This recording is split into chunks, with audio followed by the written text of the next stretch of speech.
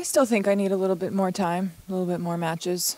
I mean, I'm definitely a player that likes and prefers to play with instinct, and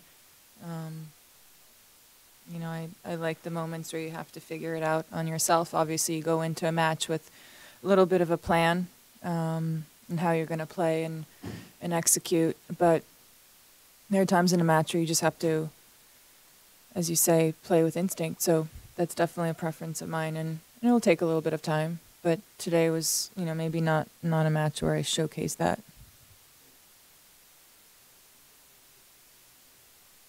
Yeah, I mean, I definitely wanted to enjoy the quality of tennis that I played with the other night, but I also, you know, wanted to put my mind onto this one. And I knew it wasn't going to be easy. And no matter who I was going to play today, it's always difficult to come after a match like that. And my goal was just to get it done.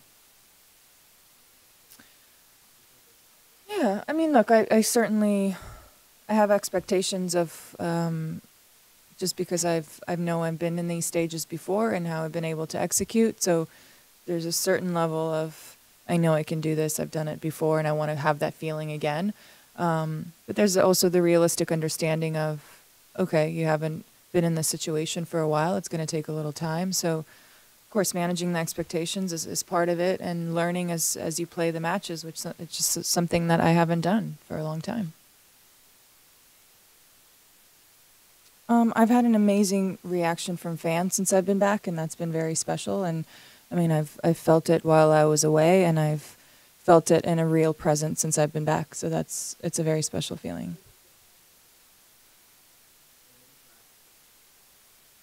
I mean, I definitely feel the respect from the athletes.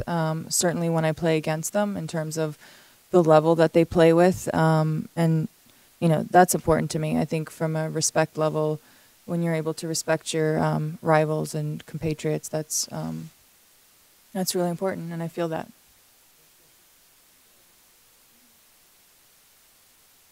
I think the ITF can give you a number. At the end of the year, they usually produce those numbers. So I think at the end of the year, you'll be able to find out.